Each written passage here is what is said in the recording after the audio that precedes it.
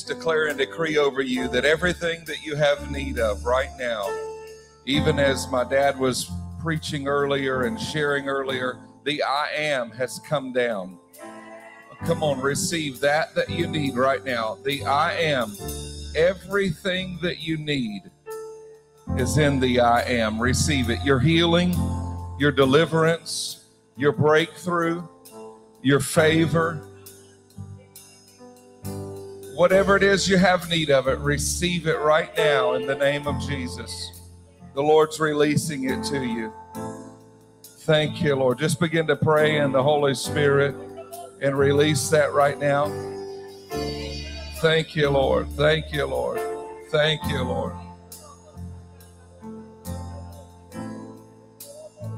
Thank you, Lord. I just want you and nothing else. Nothing else. Nothing else will do. I just want you and nothing else. Nothing else. Nothing else will do. How many want him today? How many desire him more than anything, more than the breath that you breathe? That's the way we have to be. We have to say, God, I need you more than anything. Lord, today we just tell you, Lord, we want you. We need you. We don't need a man. Lord, it's not about Joshua. It's about Jesus. It's about you, Lord. What do you want to do? What do you want to say? We open our hearts to receive it now. In the mighty and matchless name of Jesus. How many know that he'll meet every need? How many know he'll lift every burden? And he'll destroy every yoke? How many are thankful for his anointing this morning? Come on, give the Lord a shout of praise. Oh, come on, lift up a shout of praise. Amen. Before you're seated, look about 2 or 3 people and say, you're in for it. You're in for it. Amen. Thank you. Praise God. Amen. Thank you, guys. So good. Amen. It's good to see my sister is here and my brother in love and my great niece. You been at Disney? Having a good time? I'm so blessed that y'all came. And then it looks like Taylor has brought the baby to the house today. So is this her first time to church or has she been before? All right. I was thinking I was taking her for the apostolic message right now. That's all right. She gets to be on one of the first ones, right? Amen. So awesome. I look forward to meeting you, my friend. I know that if you earned her respect and love, you're a great man. Amen. You married up when you married her. Amen. So what a mighty woman of God. Amen. Are you glad to be in the house today? I just love all of you and have missed you, Prophet Kirkland Minerva. My goodness, you guys need to reproduce yourself and send somebody to help me up in Texas. Amen. I got Prophet Noah helping me, but I'm sure he's saying amen behind the camera right now, wanting somebody to come help us out up in there. It's so good to see all of you. I start calling names. I'm going to be calling all of you the whole message, but I've got to catch a flight in just a few hours. I got to be at the airport. And so I'm going to get to it today, and we'll just see what Holy Spirit wants to do. Amen. You can sit down and receive, my friend. Thank you so much. What happens is when somebody plays, I just want to sing and worship, and I can't. Yeah, new mic. Yeah, praise God. I heard it go out, so you're on it. Good to see you, Coach Megan. Yeah, miss all of y'all. Yeah, I came in. It's been a whirlwind. We came in Thursday. We drove 3 hours. I got in, changed clothes. They were already started service, preached in Bradenton on Thursday night. Then I drove about 2 or 3 hours to Palm Bay. and got there in time to change and go right in and preach. Yesterday, I had a little bit of off time and spent some time with Pastor Mac and Dr. Une, and that was awesome. And then now here we are. My wife is watching. She sends her love, everybody. Everybody go, oh, yeah. Yeah. We give you a hug. Her and Sela are on the couch right now, along with Benjamin, I believe, if he's not out playing the drums. He loves to play the drums all the time. But if they're in there, I love you. And they send their love. But my wife said last night, she says, I miss seeing you preach today. She said, you being off, that's not right. Saturday, I said, I needed some time off, Lord Jesus. All the flying and driving and getting where we were going is just some work. But all of you that are here, I miss getting to go to Disney with my family yesterday. I just didn't have it in me to walk through those lines and the rain and the sweat and the whatever. I love y'all, though. I'll hug y'all now. I know my sister's like, you should have come with me. I love you, sis. Amen. Well, I want to share with you some things today that I feel Holy Spirit's put in my heart. And I'm actually here. I didn't come for Bradenton. I didn't come for Palm Bay. I came here for you.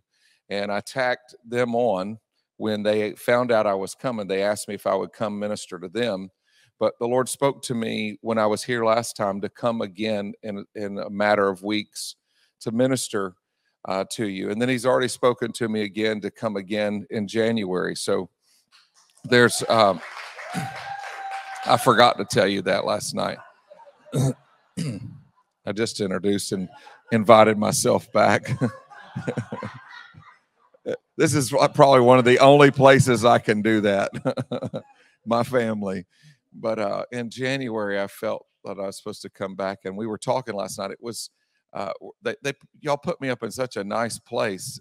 This place is called the Celeste 4-star hotel. I think it's the only one on this side of town, and it is so beautiful. But they had some loud live music last night, very loud, and we were trying to sit in the foyer and talk and strategize. And I told Pastor Mac at one time, I said, "You're going to talk louder. I can't."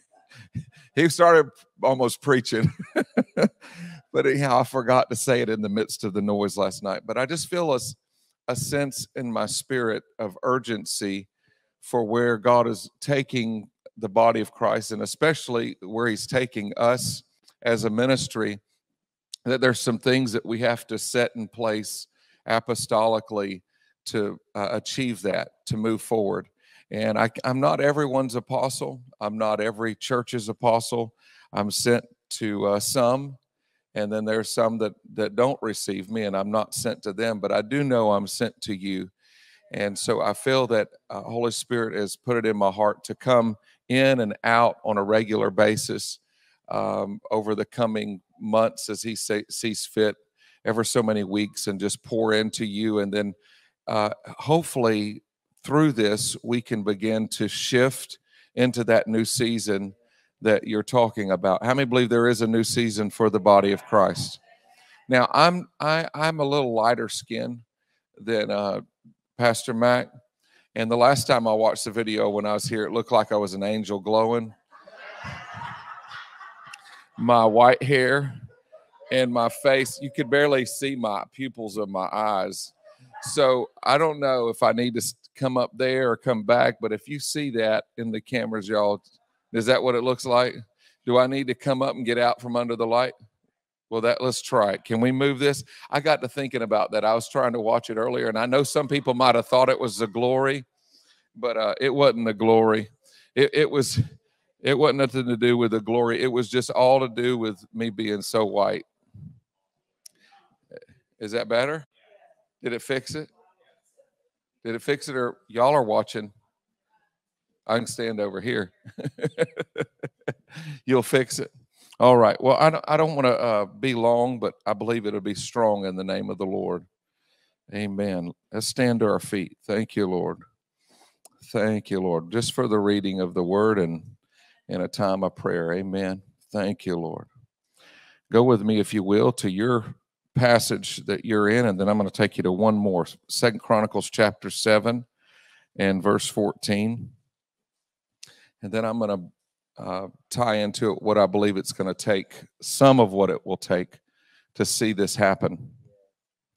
2 Chronicles chapter 7 and verse 14. If my people who are called by my name will humble themselves and pray and seek my face and turn from their wicked ways, then I will hear from heaven and forgive their sin and heal their land. Now go with me to Acts chapter 13. Thank you, Lord. Are you hungry for the word today? Acts chapter 13. And let's pick up in verse 2. There was some prophets and teachers and leaders that were gathered together, and let's see what they're doing. Acts 13, verse 2.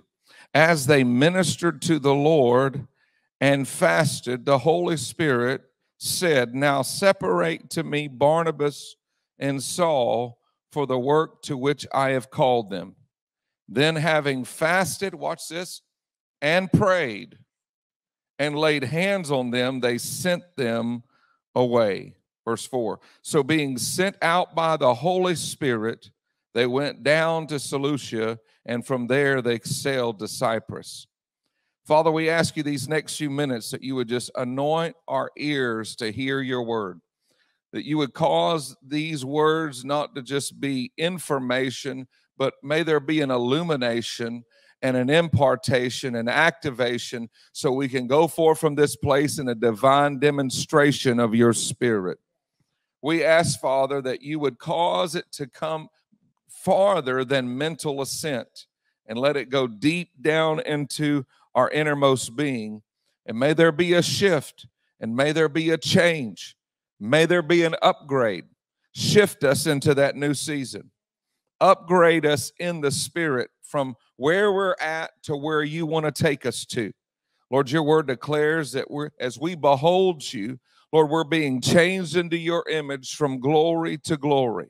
So today, as we behold your face, let there be a shift. May we come up higher. May we go deeper. And everyone said, amen. Now let's try something out, because some of y'all are acting like y'all are from the church of the Frigidaire. All right. It is cold up in here, so maybe that's why you're doing that. The frozen chosen. All right. So why don't we try this? Say amen. Say hallelujah. Say glory. Say All right. Now, if you'll do that every once in a while, or run around here like Mama Betty and say, oh, yes, he do, or something, I'll feel like I'm in home today. All right. Come on, put your hands together and lift up a shout for the word of God. Amen. You may be seated. So, in this ministry, we're passing babies. In this ministry, we have some pillars that we talk about: the apostolic, the prophetic, worship, and intercession. We know that. That's something Holy Spirit has put within us. If you're new to Awake Florida, to this ministry, then you need to know that part of who we are, we're called to be a house of worship. Say a house of worship. Secondly, we are called to be a house of prayer. Say a house of prayer. We are called to an apostolic ministry. Say apostolic ministry. So that means we're called to not just gather people, but to send people out into the harvest field. We are a sending agency. We are a spirit-filled aircraft carrier. Amen. Shake your coconut if you're with me this morning. We're called to send people out. We're not called just to get people and herd them in here like cattle every week and just do what we're doing. We want to see people deployed. So I want you to remember that. Write that word down, deploy. It's very important to send people out. And then we are called to be a prophetic people. Say prophetic. I didn't say pathetic. I said prophetic. We're called to be a people that will release the word of the Lord, to prophesy, to speak forth the word of the Lord, and help people to discover their destiny, and help speak into a city or to a region the prophetic purpose of that city or region, to release the warning of the Lord, to release the correction of, come on, somebody, The prophetic ministry is not just about prophesying Jaguars and Cadillacs. The prophetic ministry is also to help warn the body of Christ, to keep the body of Christ out of the ditch and keep them, come on, in the center. Keep them on the narrow. Amen. The straight and narrow. So it's very important for us to understand our position. Now, this house is a fivefold ministry. Say fivefold ministry. So we believe in raising up apostles, prophets, evangelists, pastors, and teachers. Amen. And we believe even if you're not one of them, that you are to be thoroughly equipped by them so that you will be able to function in maturity. You will function apostolically. You might not be an apostle, but you'll recognize that you were not just born, you've been sent for such a time as this. God sent you to your job, to your sphere of influence to make a difference. Can somebody say amen? And in that sentness, that sent assignment, you recognize who you are. And you recognize that you say to God, here am I, send me. Come on, how many will say, here am I, send me? Send me to my family. Send me to my friends. Send me to my coworkers. And then, should the Lord desire, as you're faithful over a few things, he'll send you forth to even others. Maybe to move from Jerusalem or Orlando, can we say it that way, to Judea, to Samaria, and to the uttermost parts of the earth.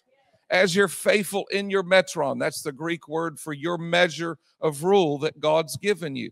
As you recognize where God's assigned you. So if you're faithful over your family, faithful to train up your children in the way that they should go.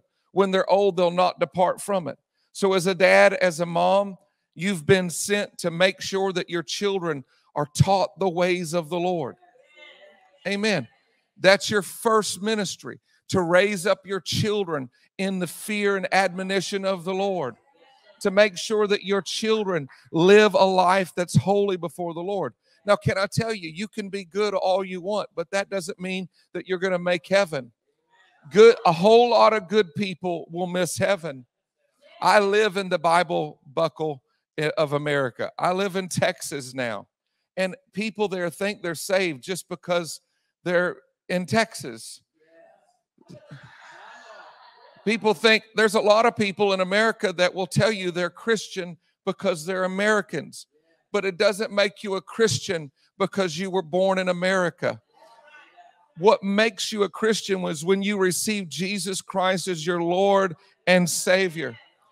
He is the way, the truth, and the life. There is no other way, no other God. He'll have no other gods before him. You say, why are you saying that? Because your sent mission as a dad, as a mom, is for you to help your children to recognize that.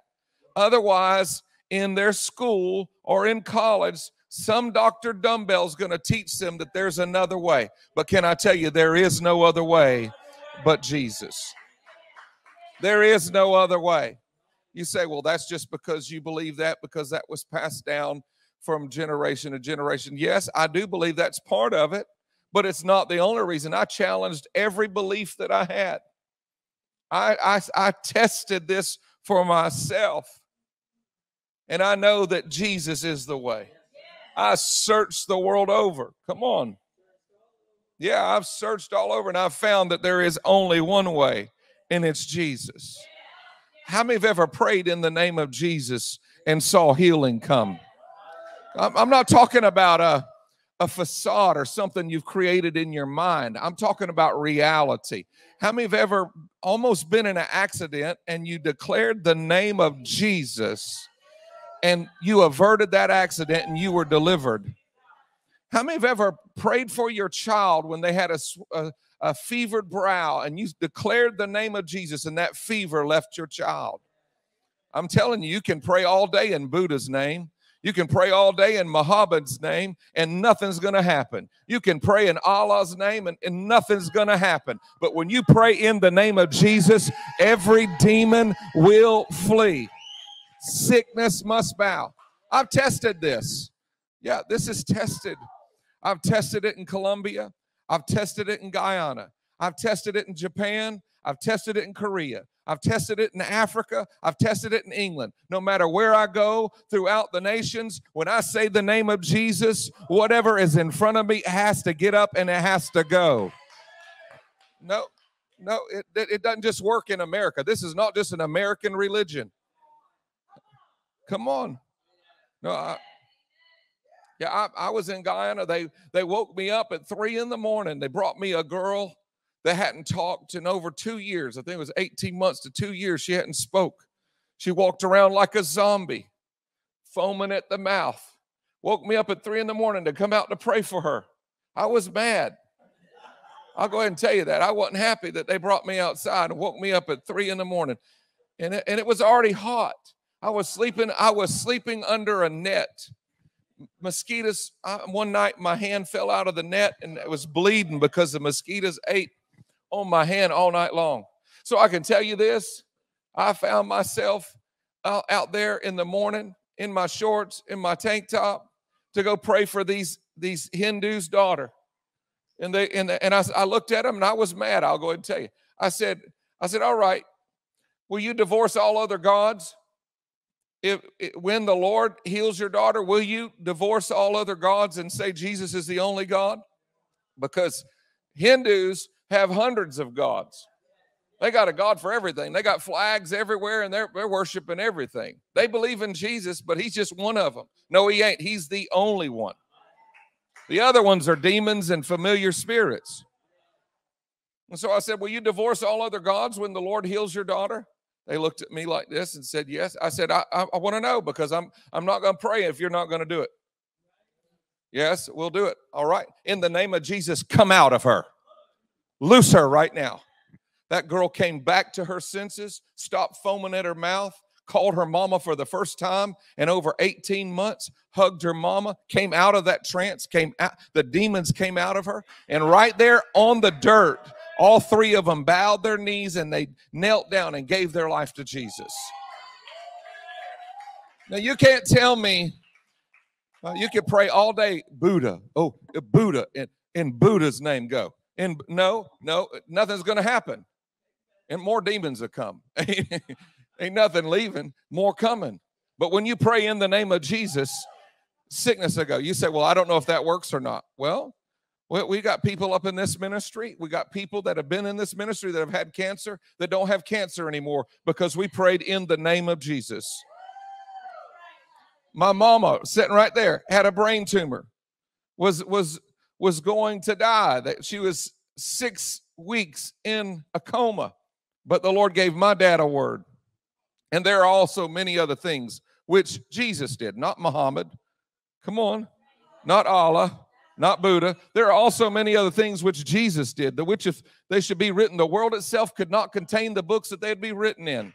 When God gave my dad that word, my dad stood on that word, and the next day, my mom was totally healed, walking to meet the doctor.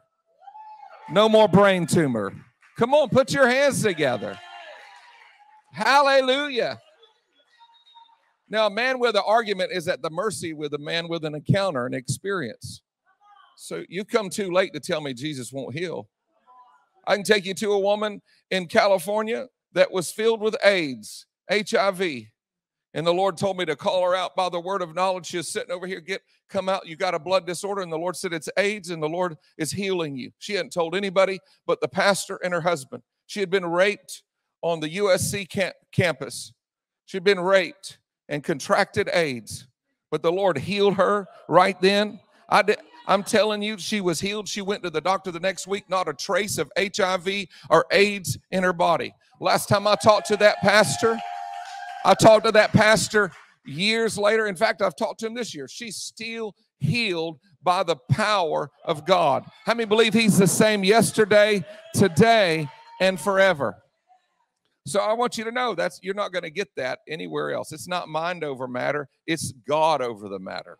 It's Jesus. And so as a sent dad, as a sent mom in your house, you have to teach your children that because somebody at school is teaching them something stupid. In fact, some of you might have to take them up out of those places and teach them yourself.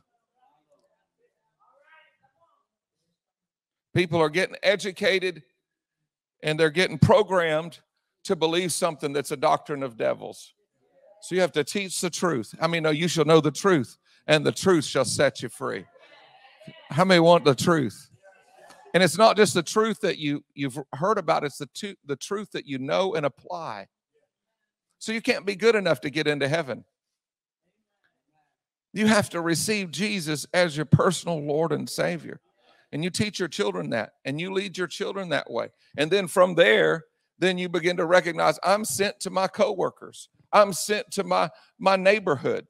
So everybody in your block, you're called there, sent to them to pastor, to love.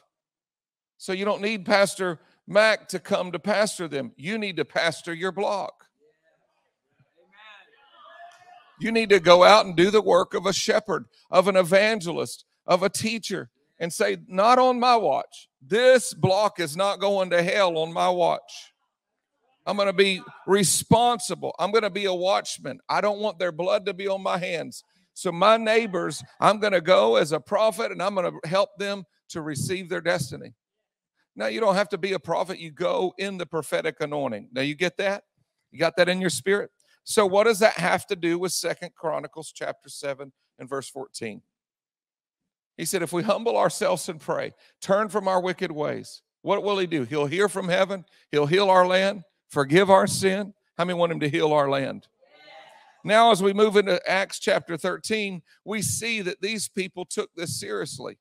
They were a people of prayer, a people of fasting, a people of worship.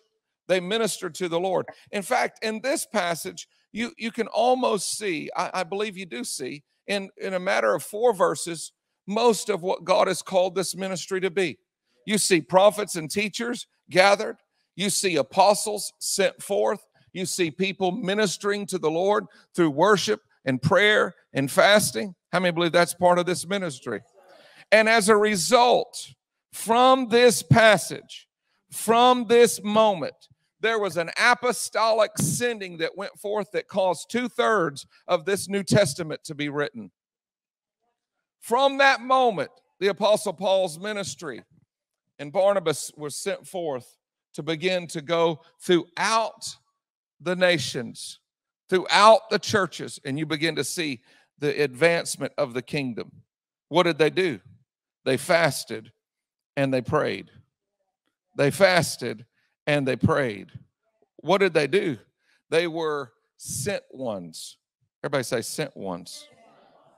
We got a lot of people that don't know how to be sent. They're went ones. They just get up and go. But you don't want to be a went one. You want to be a sent one. The difference is the 7 sons of Sceva, they were went ones. They went out. But when they started dealing with devils, when they started to cast out the devil got on them. They said, we came here to cast the devil out in the name of Jesus, whom Paul preaches. Come on, you can't have hand-me-down religion. You got to know Jesus for yourself. That's the reason Paul was able to cast out devils and heal the sick, because he had an up-to-date, fresh relationship with Jesus. And so the 7 sons of Sceva found out that you can't just throw around names. You have to know the one that you're throwing his name around. Amen. And so those 7 sons of Sceva, they got their clothes ripped off of them, sent back home to their mamas with their tail tucked between their legs, because they were there preaching something that they weren't living. How many know you need to walkie your talkie? Acts 13 in the Message says, one day as they were worshiping God, they were all fasting as they waited for guidance. The Holy Spirit spoke, take Barnabas and Saul and commission them for the work I have called them to do. So they commissioned them in that circle of intensity and obedience. Remember that when we taught about that here? The circle of intensity. So they commissioned them from that circle of intensity and obedience, of fasting and praying. They laid hands on their heads and sent them off. And so this is what happens if we want to see this deployment in the hour of the church that we're in. See people no longer just bobbleheads sitting in buildings, just giving mental assent of what's going on, but literally bringing change to our neighborhoods, bringing change to our cities.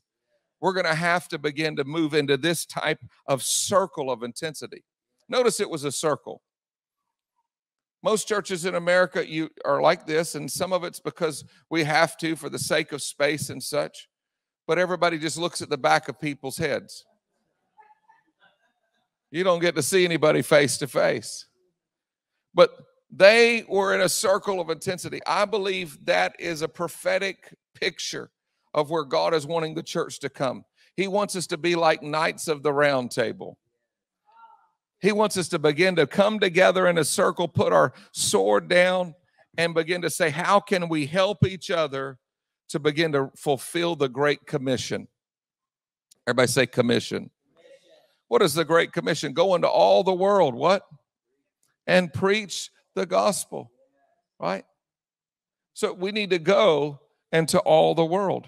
So how are we going to do that? Get in the circle, a holy huddle of God's people, and begin to impart to one another and hold each other accountable to see this happen. Psalms 127, turn there with me. Psalms 127. I'm not going to be much longer. Not going to be much longer. Got to catch a flight for real. Psalms 127, verse 4 and 5. Like arrows in the hand of a warrior, so are the children of one's youth. Happy is the man who has his quiver full of them. They shall not be ashamed, but they shall speak with their enemies in the gate. So we begin to recognize, just like this house has been known as legacy, and now we're stepping into that purpose of awakening the world, awakening Florida, awakening our world. We know that the only way to reach a city is generationally. Everybody say generationally. Generations. Genesis 22, verse 17. In blessing, I will bless you. In multiplying, I will multiply your descendants as the stars of the heaven and as the sand which is on the seashore. And your descendants shall possess the gates of their enemies. They shall what? They shall possess the gates of their enemies. And in your seed, all the nations of the earth shall be blessed because you have obeyed my voice. So Taylor, you and your husband and this beautiful baby, that's a natural representation of how you take the nations. What did he tell us? Be fruitful, multiply, and have dominion. That was the original intention of God when he put Adam and Eve in the garden. Be fruitful, multiply, and have dominion. So how do you take a city? You have children, naturally, and your children will speak at the gates. I'm talking about the gates of the economy of this land. All the gates of education. How do you shift the education realm of Orlando? You raise up children that will become the educators. You raise up children that will sit on the school boards. Hello? How do you change a city? Instead of just trying to say, I'll fly away, oh glory, and get up and get out of here because the Antichrist is coming. No, raise up some people that will become the mayor or the commissioner or the senator. Hello? We as for years, we try to stay in a church and stay away from the world. No, we need to go change the world. So you raise up lawyers, people that will go and affect change in law. You raise up doctors, raise up prophets. That's what Joseph was. Joseph, he had an anointing to step into the business realm. Oh, glory. He was a Joseph. He was a prophet in the marketplace. We need prophets in the marketplace. I'm so glad y'all are joining me. I can feel some of you coming on board now. It's like y'all left me hanging for 20 minutes. Welcome to Awake, Florida. So glad you're here. I'm like, my God, who am I preaching to? So, prophets in the marketplace. So I don't need just to have prophets in the pulpit. I need prophets that literally go into their sphere, into their business, come on, and shift the market.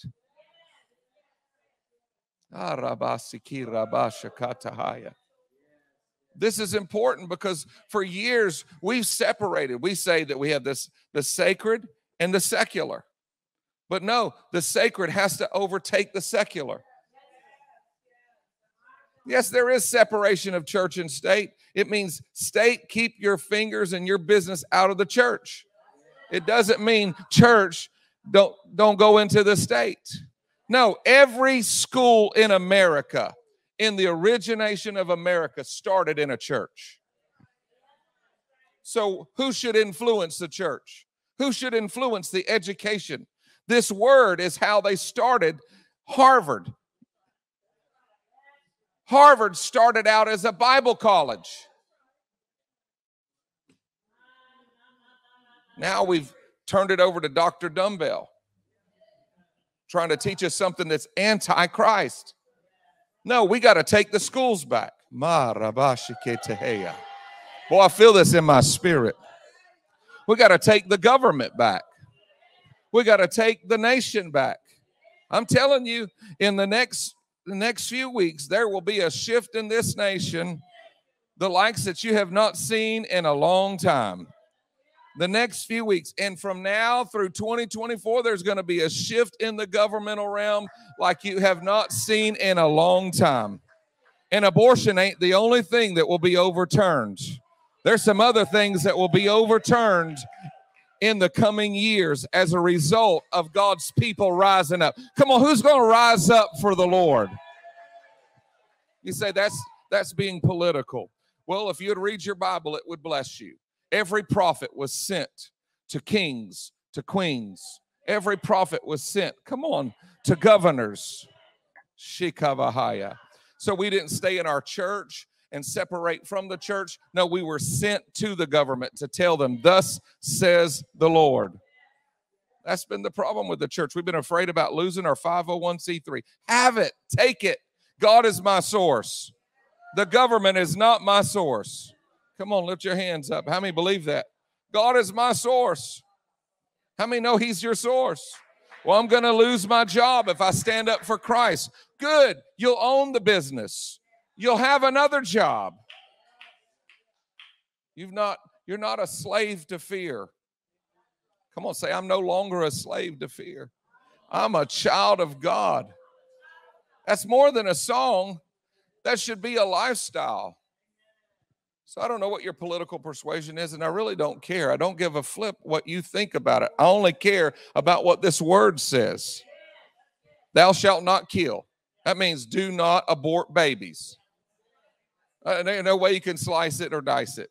Well, that's not a baby. Well, that baby's not alive. Well, you could tell me differently. I just looked just the other day. I got to see Judah swimming around in my wife's tummy.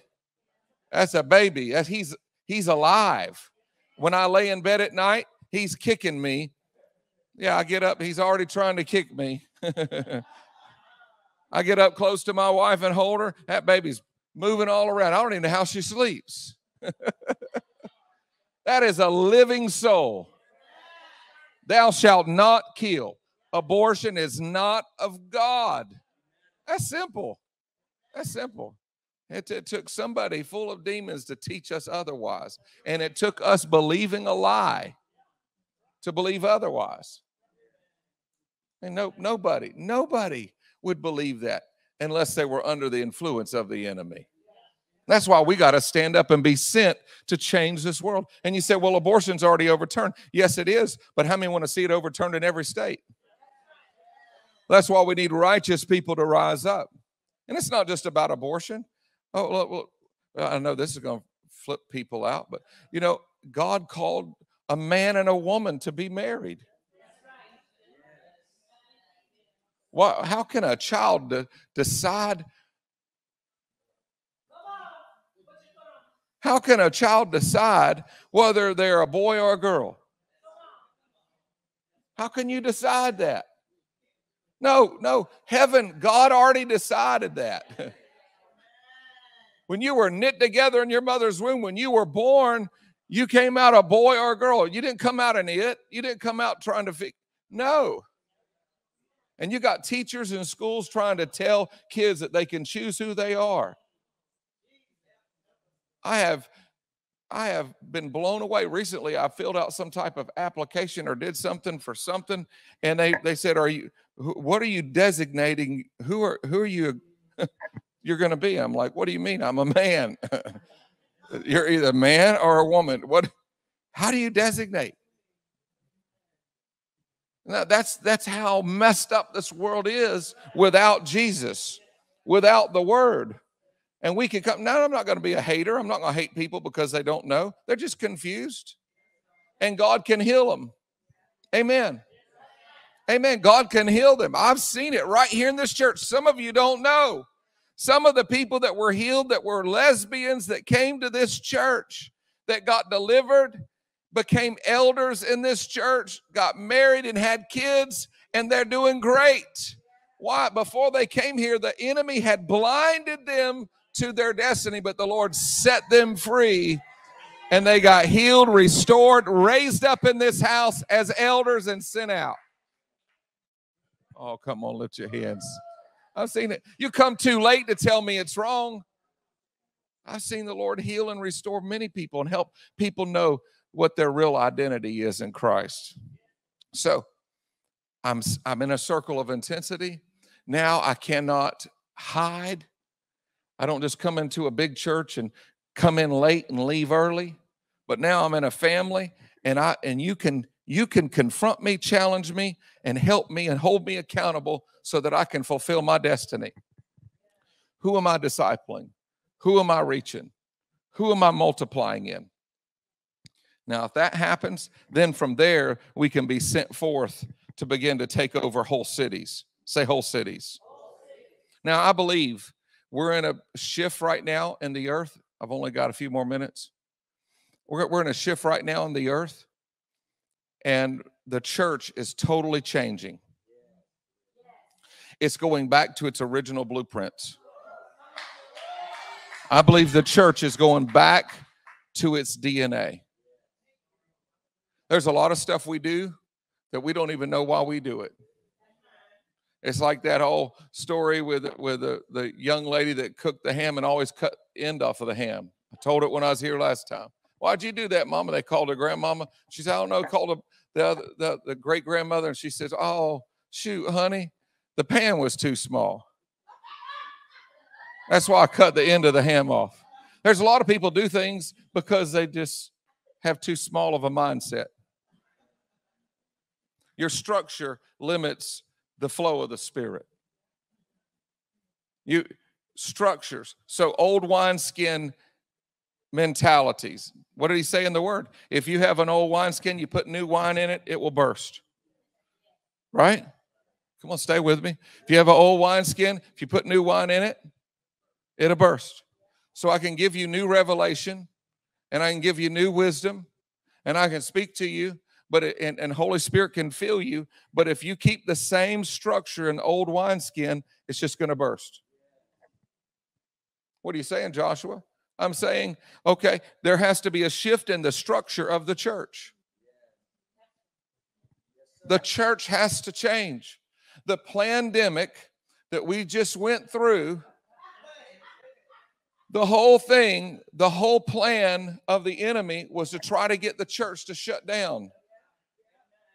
But God used it to rebirth the church in its original identity. God, He took what the enemy meant for evil, for bad, and is turning it around for the good. You say, well, Joshua, there's a whole lot of churches that closed. Well, a whole lot of them needed to. They were mama called, daddy sent, but they were not sent by the Holy Spirit. They were doing something around a system and not around the Holy Spirit. There are large churches that have went through change, shifts, but many churches now are trying to go back to the way we did things before this pandemic, and they don't understand why it's not working. Why are people not coming back to church? Why are people not doing this? Because God wants the church to get up and get out of the building to go win the harvest. Stop fishing in the fishbowl. Let's get everybody to come to the fishbowl and let's fish in the fishbowl. No, you get people to come to the house to be equipped to be sent out. So we have user-friendly, seeker-sensitive, golden calf societies that call themselves churches. They meet together, but every week they give a message of salvation for the lost. No, that place is supposed to equip people to go win the lost. Amen. So it was never designed. That's why churches in America went away from the Holy Spirit. We got a night for the Holy Spirit. We have a service for the Holy Spirit at best in Spirit-filled churches today. But on Sunday, we gear all of our service around being seeker-sensitive for the seekers that come. Now, I read my Bible in Acts. They came out drunk on the Holy Ghost, on the new wine, and the Lord added to the church 3,000 people. 3,000 men, not counting the women and children. I read in my Bible that after that, it just multiplied. There were 5,000 saved. So my service shouldn't be dumbed down so I can get people in the building to get saved. No, that's the problem. We're dumbing it down, and everybody's just dumb in the church, sitting in the pews, waiting on somebody else to do it for them. No, we have to upgrade the church and equip the believers, equip people to go out and win the lost. And if a lost person comes in the building when we're preaching and we're praying in tongues and we're healing the sick and we're prophesying, they're going to be changed. Why? Because the Bible says tongues is a sign to the unbeliever. So if they happen up in one of our gatherings, that's great. They're going to get challenged and changed. But I don't change this and dumb this down and make it really quiet and peaceful and don't want to offend anybody so that I can build a place. No, what you're doing is you're building an audience, not an army. You're building a crowd, not a church. The ecclesia of God is a governing body. What are you governing? What are we governing? If we are the ecclesia, that's what it means. The governing body or the governing assembly. He said, upon this rock I will build my church. I will build my ecclesia, a governing body of people who will come into a territory and govern the atmosphere and say, no, not on our watch. You will not bring that into this city. Not on our watch. This city comes under the king's domain. How many want his kingdom to come? He said, when you pray, pray like this. Thy kingdom come, thy will be done on earth as it is in heaven. That's not just a cute little prayer. That's not a religious thing. He says, bring my kingdom to earth. Bring my kingdom to Orlando. Bring my domain, my authority, my rule over the atmosphere. So if I'm a governmental church, an apostolic center, then like today in the worship, you started praying over the economy. That's good. You started praying over families. That's awesome. That's what we do. We shift it. And not only that, we go out into this world we live in and we shift it wherever we're at in our spheres of influence. Smile at me. Show me where your teeth are at, where they used to be. Some of y'all looking at me like, if you love me so much, why are you yelling at me? I'm not yelling at you. I'm trying to stir you up. I'm trying to stir you up and say, you're not called just to sit in the nest as an eagle. You're called to soar. You're called to go. Go into all the world and preach the gospel. The first two letters of God's name is go. Go. Stop just coming to church. Be the church. Be it. So I think church looks way different than what we've seen. I think church in the New Testament is different than the way we call church. Church in the New Testament, according to Acts 2:42, they continued daily from house to house What? Breaking bread, fellowship, the apostles' doctrine, and in prayers. The apostles' doctrine, breaking bread, fellowship, and prayers. Let me get it in order. Apostles' doctrine, breaking bread, fellowship, and prayers. And from that, you read on, it says, and the Lord added to the church such as should be saved. And from that, they moved from addition to multiplication, and the Lord multiplied them. They moved back into the initial and original blueprint of heaven, which was to be fruitful, multiply, and have dominion. How did they do that? They continued daily. Turn to your neighbor, say, daily. It became a lifestyle. It wasn't just Sunday. They became daily. They continued daily. Doing what? Breaking bread in a circle of intensity. They got to know each other. And from that circle of intensity, they continued in fellowship. Granddaddy Williams would always say, fellowship is a bunch of fellows in the same ship. No, how many have ever found out you can be in the same house and not be together? So you can't just be in the same building. You got to be in communion. And then from fellowship, what did they do? They continued in prayers. So I think we flip that. I think we try to bring all the church into the building, and we have 5 minutes of prayer in what's supposed to be called the house of prayer. And we just do 5 minutes in the middle of the service. Our benediction, everything, it might sum up in 5 minutes. Not this church, thank God. But a lot of churches, you have your beginning prayer, your benediction, your prayer over the offering, and you might pray for a few minutes. You might have 5 minutes of a whole service in a church that's supposed to be a house of prayer. Only 5 minutes is prayer. And we do that. But then I think the reason we're not able to move into a deeper level of communion in the Spirit is because we don't know each other. We know each other's back of your head. This is who I know of you, the back of your head. If you're looking at the back of mine, you got to pray for it to be filled, some of that hair to be filled in.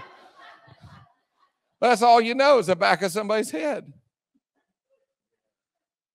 No, you need to get some FaceTime. And I'm not just talking about Facebook and your iPhone. I'm talking FaceTime. You need to know people. The Bible says, know them that labor among you. How are you going to know them if they can't come to your house and eat? And you don't go to their house and eat. And you don't go out with each other and get to know each other. That's doing life. When you do life together, out of that, I believe true prayer takes place. Communion. For years, we've tried to make leadership and people mystical. We can't get to know people. But can I tell you, you're not a shepherd if you don't smell like the sheep.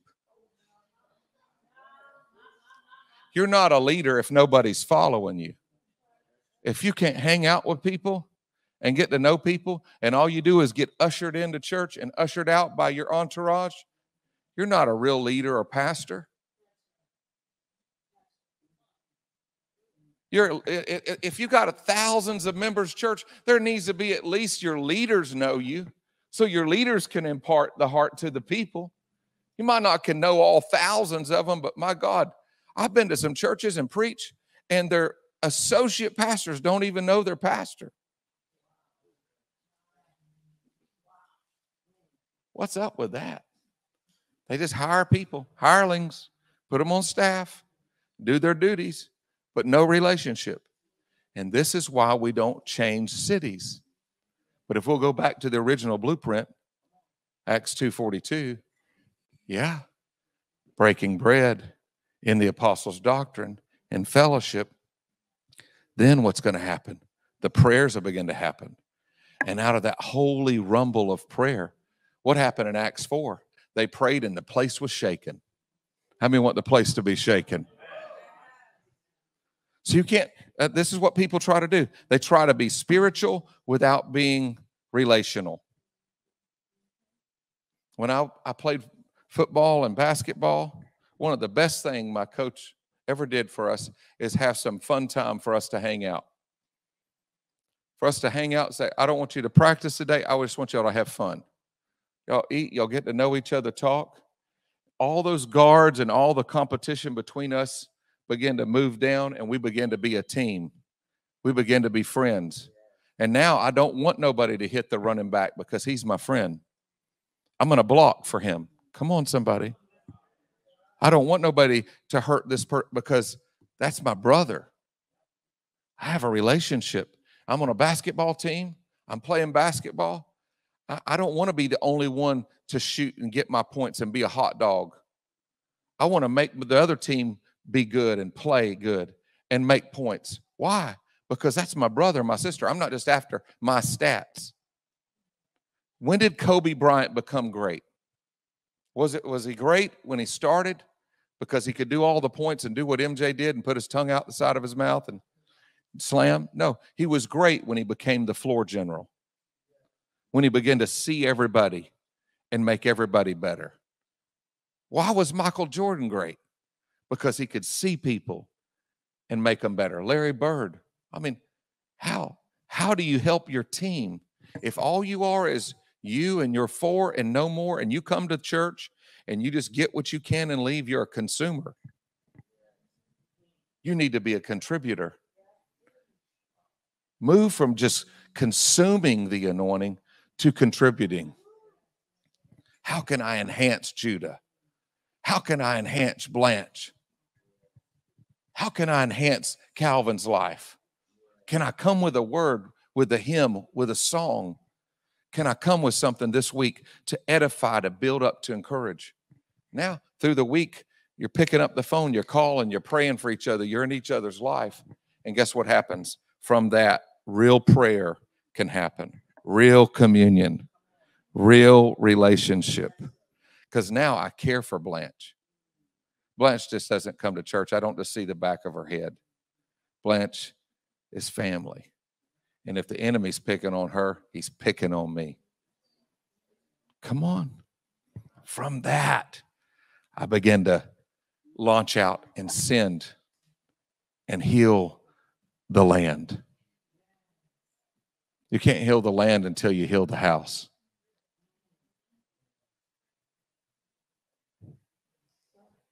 You can't heal. He said judgment must first begin in the house of God. So what does that mean? Alignment, order, things that are out of bounds have to come into order in the house so that I can go and bring order to the city. How many want to bring order to the city? How many want to bring order to this land?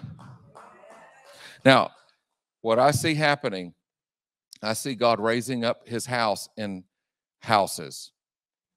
I see multiple houses beginning to be set on fire. Homes, people's homes becoming beacons and lighthouses. I see your home, your church, your home becoming his house. And I see them all coming together as the ecclesia for gatherings, whether it's on a Sunday or it's another day of the week. And I see us coming together, and I see us having a barbecue. And I see us loving on each other and playing volleyball and doing crazy stuff. And then from there go into a prayer meeting that shakes the world. I see people coming into your home, and they come into your home and they can fellowship and let their hair down. And then after that, they move into a time of worship and you can minister to them. But it's got to start with some fellowship and relationship. What do you see, Apostle, for the church? I see a lot of the old, outdated, obsolete technology dying away. And I see the church going back into homes. Peter's house was built onto 3 times. Remember that, Dad and Mom? We went there. They said that you could hold over 300 people in his house. So your house might have to get bigger for the people. But what should you do? How can I make this practical for you? You should get your house ready to have a house meeting. You should host a meeting. You should have Pastor Mac, Dr. Unay come over, one of the elders come over, and then after a while, you should be equipped and raised up, and you should lead a meeting in your house. And there should be a time that we're touching this city from our homes and from our neighborhoods. Yeah. And then once a month, we should all come together.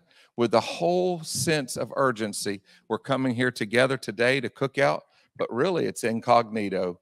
We're in this park to win souls. And we're all going to cook out, and we're going to offer some food to people, and we're going to win people to Jesus. That's the church. That's the kingdom of God. It's not just a building with stained glass and steeples.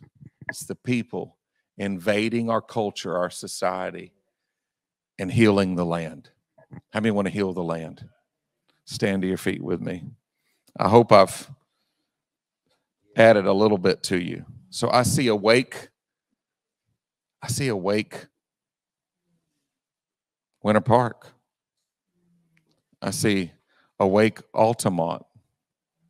It might only be by being in your house at first.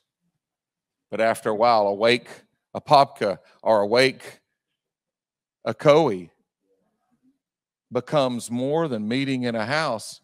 And you say, Apostle, we got too many people here. What are we going to do? We have to start stepping into a community center or something once a month to have an ecclesia meeting.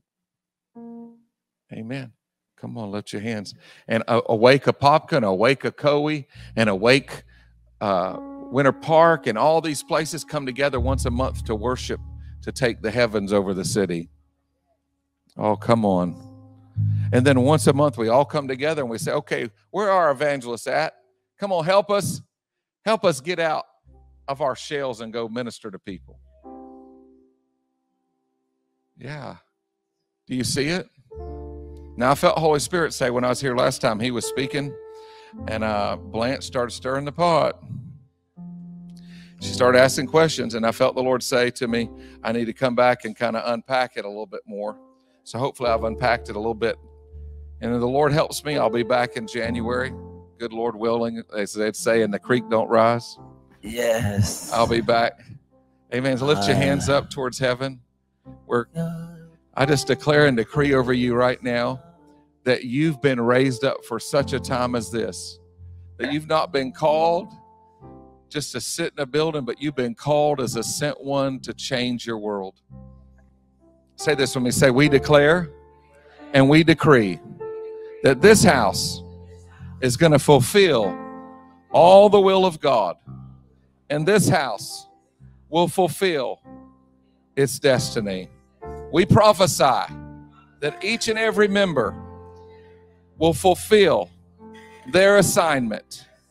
We prophesy that we will be fruitful and multiply and have dominion in Jesus' name. Come on, put your hands together and lift up a shout.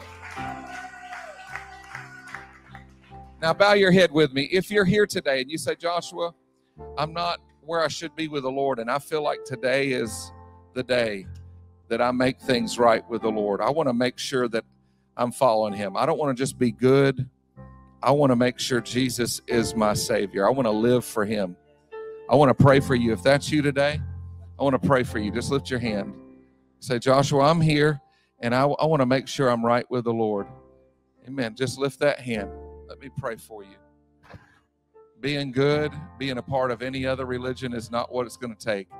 It's receiving Jesus as your Lord and Savior. Anyone else? Here, I see that hand. Thank you so much for raising your hand. Anyone else? Yes. Today is the day of salvation. If you raised your hand, if you want to come up here, I want to just pray for you and agree with you. Today is the day of salvation. In fact, why don't we just all declare this together?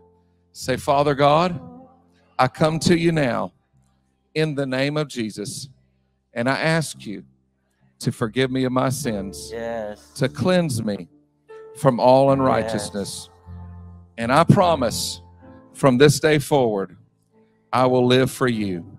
You've awakened me to your love.